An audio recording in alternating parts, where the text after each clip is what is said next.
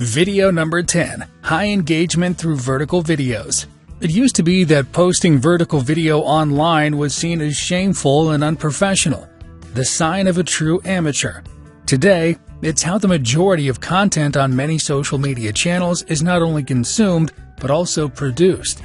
This, of course, means it's in your best interest to make vertical video a part of your workflow in all steps of your creation process. Aspect ratios. Vertical video refers to anything taller than a 1:1 aspect ratio, 4:5, 2:3, and fully vertical 1:1, also known as 9:16, are all taller than they are wide, which works better for social media or for being viewed vertically on mobile devices and tablets. Cropping horizontal footage can result in very pixelated and low-quality footage. Rule of thirds. The rule of thirds is a photography rule that says not to place the main subject directly in the center of the frame. Instead, you can create more dynamic and interesting compositions if you draw imaginary horizontal and vertical lines that divide your frame into thirds, and place your subject either on the lines or where the lines meet up. Split the screen. Since your vertical frame is so tall, you can try using it to creatively stack multiple horizontal clips on top of each other.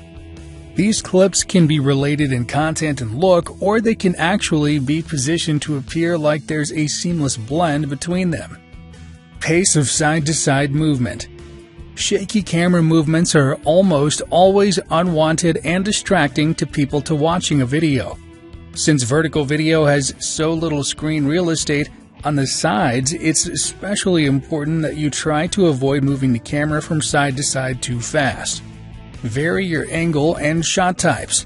Filming vertically doesn't mean that everything needs to be shot at arm's length and eye level. Do your best to mix up your shot length and camera angles to make your videos more interesting, and work within the frame to create something unique. Get close to your subject. One of the biggest positives to shooting with a vertical frame is you can get closer to vertical-friendly subjects, creating a more intimate, immersive experience. It gives video some headroom. Fill the vertical space. There are creative ways to fill the vertical space when the subject isn't quite a personal up-close shot. You can raise the camera up high and tilt it down, or you can get a bird's-eye view from above your subject. The ability to frame your subject from below, creating a more imposing or powerful shot. Conclusion. Figuring out how best to frame your subject, choosing subjects that work best vertically, and actually knowing which aspect ratios are considered vertical are just a few of the things to understand as you start your process. Thank you for watching.